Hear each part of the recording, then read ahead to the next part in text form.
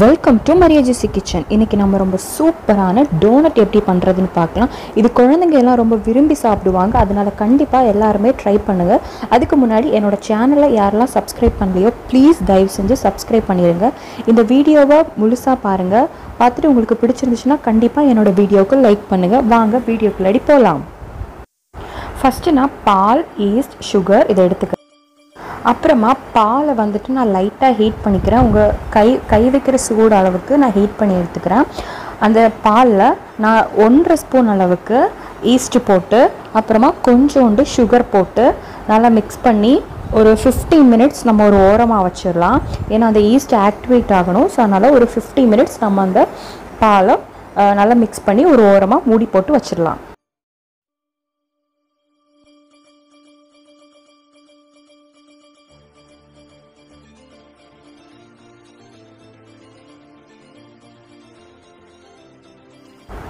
இன்னொரு பவுலில் நான் இந்த குட்டி பவுலில் ஒரு 1.25 பவுல் அளவுக்கு மைதா மாவு ஆட் பண்ணிக்கிறேன்.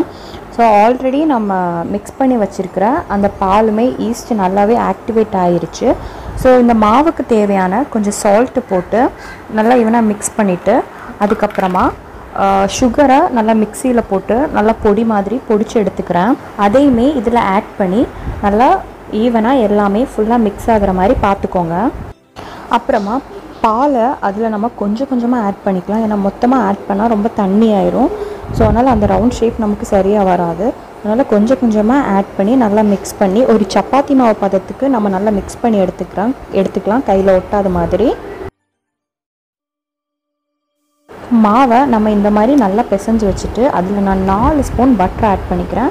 மொத்தமாக ஆட் பண்ணாமல் ஒவ்வொரு ஸ்பூனாக ஆட் பண்ணி நல்லா மிக்ஸ் பண்ணி கொஞ்சம் கொஞ்சமாக பட்டர் ஆட் பண்ணி நம்ம மிக்ஸ் பண்ணிக்கலாம். ஸோ பட்டர் ஆட் பண்ணுறதுனால மாவுமே ரொம்ப சாஃப்டாகும். ஈவன் நம்ம அந்த டோனட் பொரிச்சு எடுக்கும்போதும் நம்ம சாப்பிடும்போதும் ரொம்ப சாஃப்டாக இருக்கும். அதுக்காக தான் நம்ம பட்டரை கொஞ்சம் கொஞ்சமாக ஆட் பண்ணி நல்லா மிக்ஸ் பண்ணி எடுத்துக்கலாம்.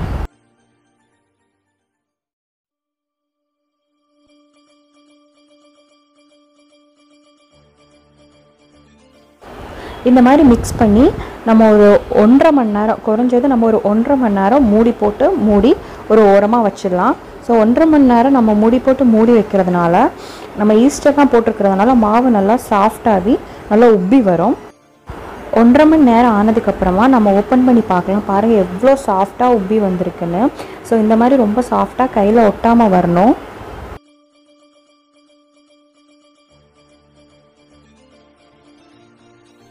அதுக்கப்புறமா நம்ம ஒரு சப்பாத்தி கல் எடுத்து அதில் லைட்டாக மாவு கொஞ்சமாக மைதா மாவு தூவிட்டு ரொம்ப தின்னாக இல்லாமல் கொஞ்சம் திக்காகவே மாவை நல்லா உருட்டி எடுத்துக்கலாம்.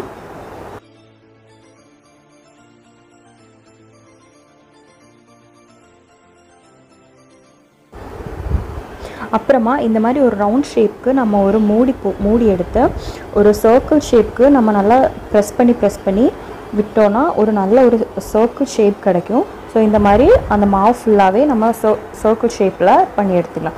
அதுக்கப்புறமா பாட்டில் மூடி இருக்குல்ல, அதை வந்துட்டு அந்த மாவோட நடுவில் ப்ரெஸ் பண்ணி எடுத்தோன்னா கரெக்டாக ஒரு உளுந்து வடை ஷேப்புக்கு நமக்கு கிடச்சிரும். கரெக்டான ஒரு ரவுண்ட் ஷேப்புக்கு நமக்கு கிடச்சிரும்.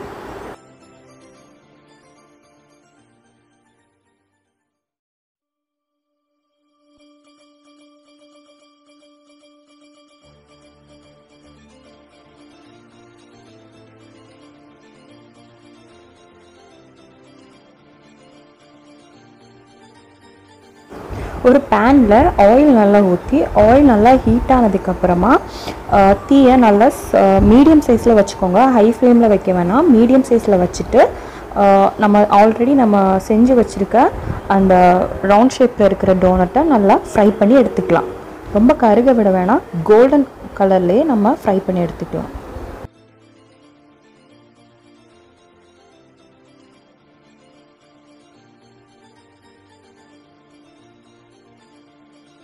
ஒரு சைடு நல்லா ஃப்ரை ஆனதுக்கப்புறமா நம்ம திருப்பி போட்டு இன்னொரு சைடுமே நல்லா ஃப்ரை ஆகிற மாதிரி பார்த்துக்கோங்க.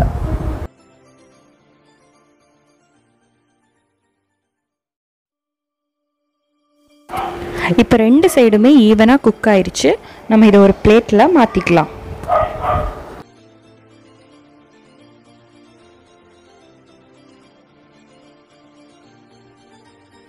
அப்புறமா பேலன்ஸ் இருக்கிறதையுமே ஆயிலில் போட்டு நல்லா ஃப்ரை பண்ணி எடுத்துக்கலாம்.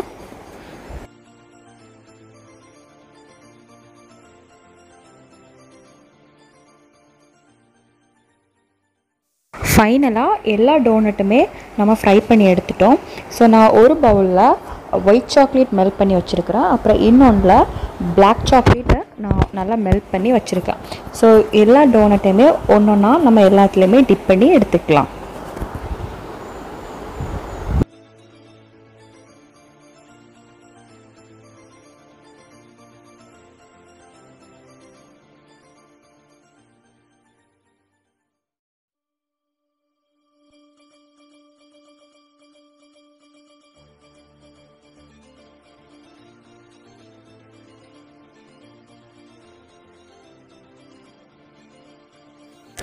ஸோ அவ்வளோதாங்க, ரொம்ப சூப்பரான டோனட் ரெடி ஆயிடுச்சு.